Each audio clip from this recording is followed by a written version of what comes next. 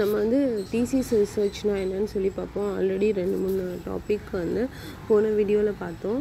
இப்போ வந்து thesis research அப்படின்றது வந்து என்னென்னா, ஒரு ரிசர்ச்சுன்றது வந்து நம்ம ஒரு பாஸ்போர்ட், அது வந்து பாஸ்போர்ட் மாதிரி ஒரு ரிசர்ச்சோட கேரியருக்கு வந்து யூஸ் ஆகும் அப்படின்னு வந்து சொல்கிறாங்க.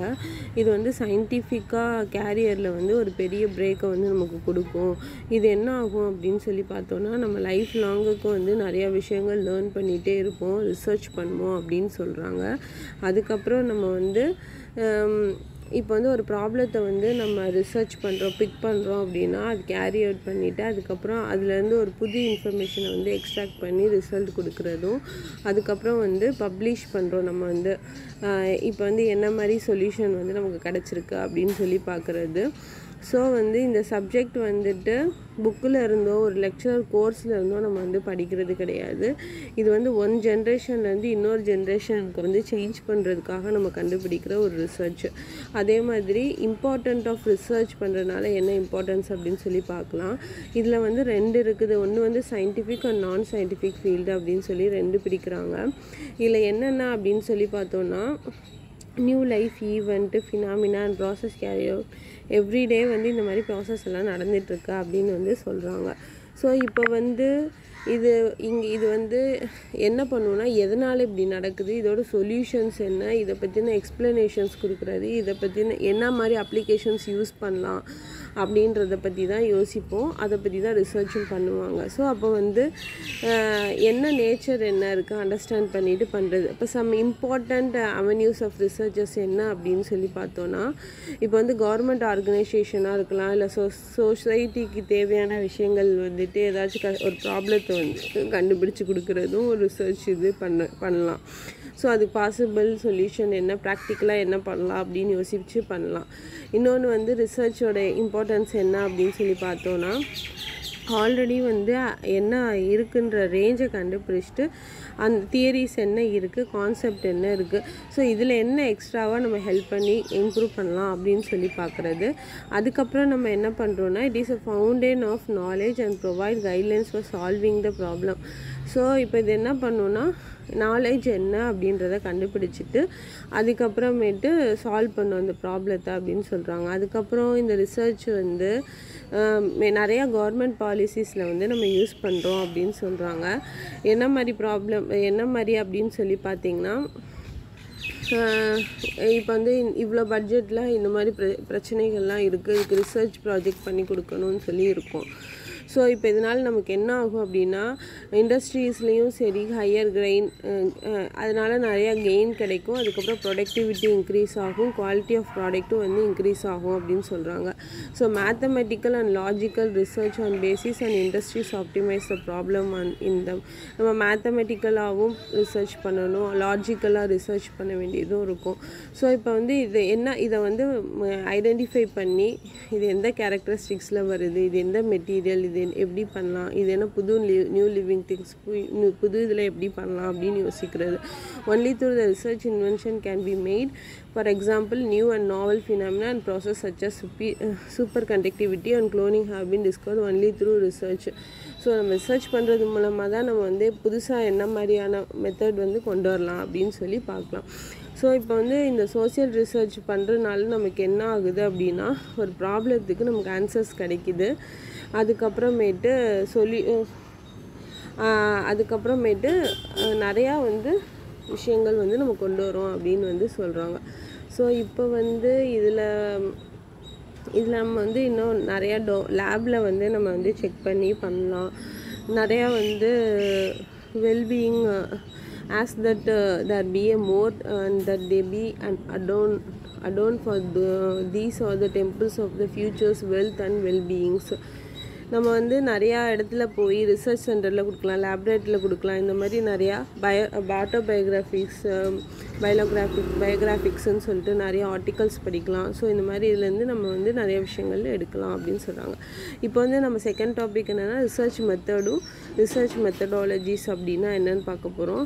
ரிசர்ச் மெத்தட்னால் என்னென்னா, ஒரு ப்ரொசீஜர் படி இருக்கும், ஸ்கீம் அல்காரிதம் யூஸ் பண்ணி பண்ணுவாங்க. அதே மாதிரி இந்த ரிசர்ச் மெத்தடாலஜியை பொறுத்த வரைக்கும் ரிசர்ச் பற்றி எல்லாத்தையும் ஸ்டடி பண்ணிவிட்டு அதை பிளான் பண்ணி அதை சயின்டிஃபிக்காக அது என்ன மாதிரி இந்த வேல்யூஸ் வருது, நியூட்ரல்லாம் பார்ப்பாங்க. பார்த்துட்டு அதுக்கப்புறம் அது எக்ஸ்பெரிமெண்டல் ஸ்டடி எப்படி இருக்குது, நியூமெரிக்கல் ஸ்கீம் என்ன பண்ணலாம், ஸ்டாட்டிஸ்டிக்கல் அப்ரோச் எப்படி பண்ணலாம் அப்படின்லாம் பார்ப்பாங்க. சில சாம்பிள்ஸ் எல்லாம் கலெக்ட் பண்ணி டேட்டா வச்சு அந்த சொல்யூஷன் வந்து கண்டுபிடிப்பாங்க. அதுக்கப்புறம் என்ன ஆகும் அப்படின்னா, என்ன ஃபேக்ட் இருக்குது அப்படின்றத மெஷர் பண்ணி அப்சர்வேஷன் பண்ணிவிட்டு அதுக்கப்புறம் நம்ம வந்து எக்ஸ்பெரிமெண்ட் வெரிஃபை பண்ணுறது. இதே ரிசர்ச் மெத்தடாலஜி அப்படின்னு சொல்லி பார்த்தோன்னா, இது வந்து சிஸ்டமேட்டிக் வே டு சால்வ் ஒரு ப்ராப்ளத்தை வந்து சால்வ் பண்ணுறதுக்காக இந்த சிஸ்டமில் பண்ணால் சால்வ் ஆகும். இது வந்து இந்த மாதிரி ரிசர்ச் வந்து கேரிட் அவுட் பண்ணலாம் அப்படின்னு சொல்லி இது மூலமாக வந்து டிஸ்கிரைப் பண்ணலாம், எக்ஸ்பிளைன் பண்ணி ப்ரெடிக்ட் பண்ணி பண்ணுறதா இந்த ரிசர்ச் மெத்தடாலஜி அப்படின்னு சொல்கிறாங்க. So it aim to give the work plan of the research. At the importance of research methodology in research study என்னன்னு பார்த்தோன்னா, அதுலேயே வந்து கேட்டகரிஸில் வந்துடுது. ஒன்று வந்து importance of research methodology in research, அதுக்கப்புறம் அதுலேயே வந்துட்டு இது ஒரே ஒரு டிவிஷன்ஸ் தான் வருது. அதுக்கப்புறம் டைப்ஸ் ஆஃப் ரிசர்ச்சில் தான் வந்து fundamental R basic research and applied ரிசர்ச்னு சொல்லி 2 கேட்டகரியாக பிரிக்கிறாங்க. ஸோ இப்போ இந்த இம்பார்ட்டன்ஸ் ஆஃப் ரிசர்ச் மெத்தடாலஜி ஸ்டடீஸில் வந்துட்டு நம்ம வந்து ஏன் வந்து இந்த ப்ராப்ளத்தை சூஸ் பண்ணோம், இது வந்து அக்யூரேசி ரிசல்ட் என்ன கொடுக்கும், இதோட எஃபிஷியன்சி என்ன அப்படின்றத கண்டுபிடிக்கிறதுக்கு சில ஃபார்முலாஸ் எல்லாம் கொடுத்துருக்காங்க. அந்த ஃபார்முலாஸ் வச்சு மேத்தமெட்டிக்கலாக நம்ம யூஸ் பண்ணலாம் அப்படின்னு சொல்கிறாங்க. அது போக வந்துட்டு ஏன் வந்து இந்த ரிசர்ச் வந்து நமக்கு அண்டர்டேக் பண்ணுறோம், எதனால, என்ன problem how did one formulate a research problem, என்ன டைப் ஆஃப் டேட்டாஸ் வந்து கலெக்ட் பண்ணியிருக்கோம், என்ன மெத்தட் வந்து யூஸ் பண்ண போகிறோம், என்ன டெக்னிக் யூஸ் பண்ண போகிறோம் அப்படின்னு சொல்லிட்டு பண்ணணும் அப்படின்னு சொல்கிறாங்க. கீழே வந்து இதுதான் வந்து இதில் வராது.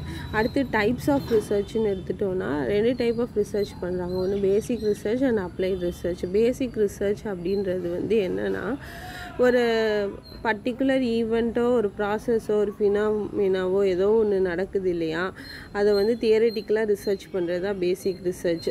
ஸோ பேசிக் ரிசர்ச்சில் வந்து நம்ம வந்து ஃபுல்லாக வந்து natural phenomena relating to pure science investigate பண்ணுறது தான். எல்லாத்தையும் இன்வெஸ்டிகேட் பண்ணி பண்ணுறது பேசிக் ரிசர்ச் அப்படின்னு வந்து சொல்கிறாங்க. அதுக்கப்புறம் இந்த யூஸ் பண்ணுறதுனால நமக்கு என்ன பெனிஃபிட் அப்படின்னு சொல்லி பார்த்தோன்னா, extraction of scientific and logical explanation, conclusions இதெல்லாம் நம்ம கொடுக்கலாம். அதுக்கப்புறம் வந்துட்டு இதில் வந்து நான் சொல்கிறதுல வந்து நீங்கள் எப்படி படிக்கணும் ஆக்சுவலாக அப்படின்னா, பேசிக் ரிசர்ச்னால் அதுக்கு ஒரு 4-5 பாயிண்ட்டு, அதுக்கு ஒரு எக்ஸாம்பிள் வச்சுக்கோங்க. ஸோ அப்போ வந்து பேசிக் ரிசர்ச்சை பற்றி ஒரு டிஃப்ரெண்ட்டான கொஷின்ஸ் எது கேட்டாலும் நம்மளால் கரெக்டாக ஆன்சர்ஸ் பண்ண முடியும். அதுக்கப்புறம் அதனால் இதில் என்ன மெட்டீரியல் யூஸ் பண்ணியிருக்காங்க, என்னென்ன மெட்டீரியல் அது என்ன கிறிஸ்டல் மெல்ட் ஆகுமா, அவுடர்ஸ் கிறிஸ்டல் மெல்ட், அந்த மாதிரி கொஷின்ஸ் எல்லாம் வந்து வை sound produced when water is heated அப்படின்னு சொல்லி இந்த மாதிரி நம்ம ஒரு பேசிக் கொஷின்ஸ் வந்து நம்மளே க்ரியேட் பண்ணி அதுக்குரிய ஆன்சர்ஸ் வந்து கண்டுபிடிக்கிற மாதிரி இருக்கணும். ஸோ இந்த மாதிரி கொஷின்ஸ் எல்லாம் கேட்கலான்னு சொல்லி ஒரு எக்ஸாம்பிள்ஸ் வந்து கொடுத்துருக்காங்க. ஸோ இதில் வந்து இதான் அடுத்து வந்து அதிலே வந்து ஃபண்டமெண்டல் ரிசர்ச்சும் வந்துடுது. பேசிக் ரிசர்ச் ஆர் ஃபண்டமெண்டல் ரிசர்ச்சை பொறுத்த வரைக்கும் என்னென்னா, identification new planet R stars in our Galaxy, புதுசாக ஏதாச்சும் ஒன்று கண்டுபிடிக்கிறது, புது பார்ட்டிக்கல் ஏதாச்சும் இந்த மாதிரி ஒரு விஷயம் இருக்குது யாருக்குமே தெரியல அப்படின்ற ஒரு சில விஷயங்கள் கொண்டு போய் கொடுக்கறது. கெமிக்கல் ரியாக்ஷனாக இருக்கலாம், இல்லை medicinal chemistry leads to an understanding of philosophy actions of various chemical drugs. நீங்களும் வந்து சில பாயிண்ட்ஸ் எல்லாம் இதில் நான் இருக்குது, நீங்கள் ஃபுல்லாக இதில் பாருங்கள். அடுத்து நான் அப்ளைட் ரிசர்ச்சோட ஃபினிஷ் பண்ணிக்கிறேன். அதிலே சியும் வந்துடுது, normal and revolutionary research, D qualitative and குவான்டிட்டேட்டிவ் மெத்தட்ஸோடு முடியுது. அடுத்து அதர் டைப்ஸ் ஆஃப் ரிசர்ச் இது வரைக்கும் இருக்குது. ஸோ நான் இதோட அப்ளைட் ரிசர்ச்சோடு முடிச்சுக்கிறேன். அதுக்கப்புறம் மித்ததை நம்ம நெக்ஸ்ட் வீடியோவில் பார்க்கலாம். ஸோ அப்ளைட் ரிசர்ச்சை பொறுத்த வரைக்கும் இது வந்து என்ன மாதிரி ரிசர்ச் எல்லாம் பண்ணலாம், பேசிக் ரிசர்ச்சுக்கும் அப்ளைட் ரிசர்ச்சுக்கும் உள்ள டிஃப்ரென்ஷியேட்ஸ் எல்லாம் இங்கே நான் போட்டிருக்கேன். அப்ளைட் ரிசர்ச்சில் வந்துட்டு இது வந்து இண்டிவிஜுவலாக ஸ்டடி பண்ணணும்.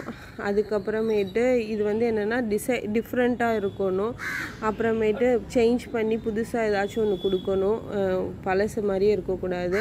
அந்த ப்ராப்ளமை சால்வ் பண்ணியிருக்கணும். ரிப்போர்ட்ஸும் வந்து கலெக்ட் பண்ணி கொடுத்துருக்கணுன்ற மாதிரி போட்டிருக்காங்க. ஸோ நீங்கள் இது 2 டிஃப்ரென்ஸும் பார்த்தீங்கன்னா உங்களுக்கே ஒரு ஐடியா கிடைக்கும். ஸோ அடுத்த வீடியோ பார்க்கலாம். Thanks for listening my videos. Thank you friends.